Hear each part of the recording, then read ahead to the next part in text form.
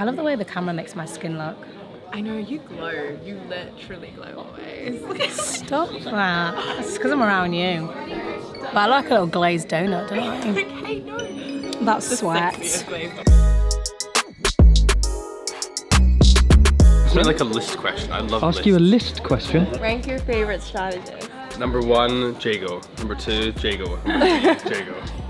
I might be getting you to state the obvious here, but what defines an always-on campaign?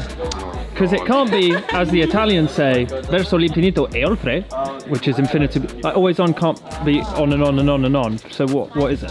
I'm not entirely sure people online want to hear my opinion of an always-on campaign. Okay.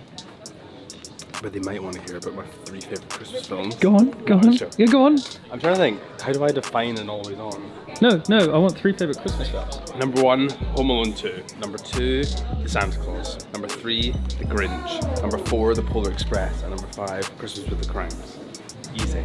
Were you at the paid social last night? There wasn't a paid social last night, there was a strategy social. Oh, sorry, I'm mixing my teams. Here we have the paid team. No, fuck, it's the wrong team again. Here we have the design and strategy team that went out on a bender last night and are still hungover. Hair of the dog.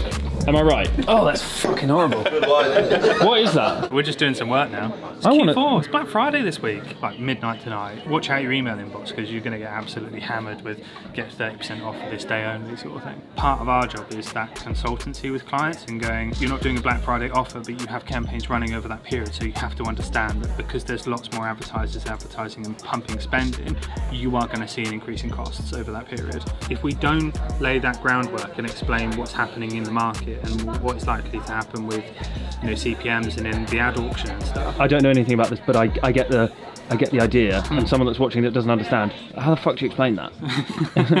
Most digital ads are bought on an auction basis.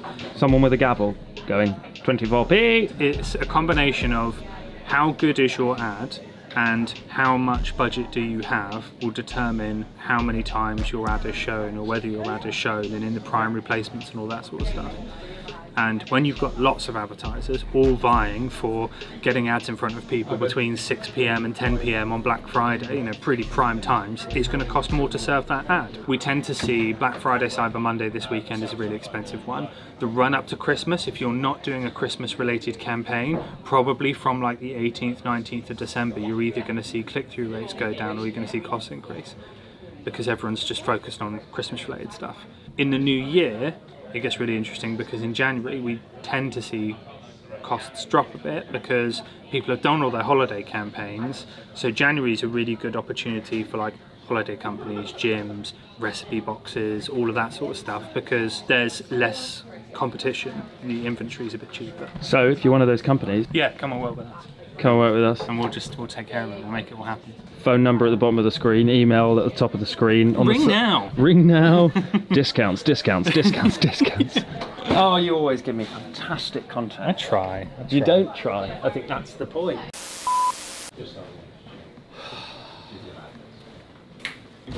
Oh, it's one of them. It's a shadowy meeting. Light on the subject. Hey, let us run the business. I'll see you in a bit. If you need me, I'll be out there.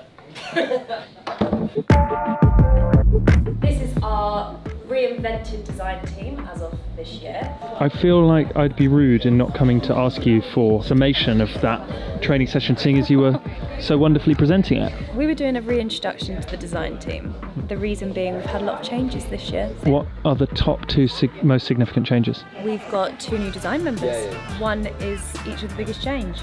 One is Daniel, our design manager, and one is Angela in the US. I love what you guys do. Exciting times for the design team at the Goat Agency. Good to hear. Thank you very much.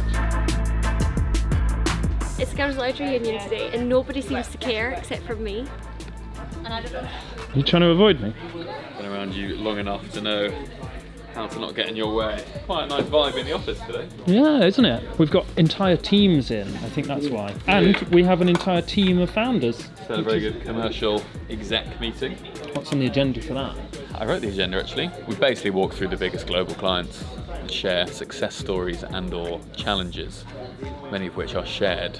So we walk through solutions and figure out how to grow the business, ultimately. It's all about growth. Well, one of all about growth. our 3 ambitions for 2024 is scale, scale, scale. Who told you that? A presentation. Do you want me to outro the vlog with an inspirational quote? Yeah, please. Okay. Tomorrow is a mystery. Yesterday is history. And today is a gift. That is why they call it the present. And if that doesn't leave you with a smile on your faces, then you are chemically imbalanced. Thank you for watching. Goodbye.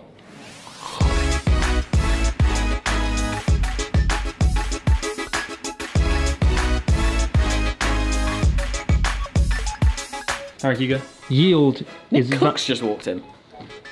Yield is vanity. Yield is vanity, profit is sanity. You like that? Do you agree with that, Scanners? Sorry, mate, what was it? I didn't listen either, so... Say it again. Yeah, I don't like that one.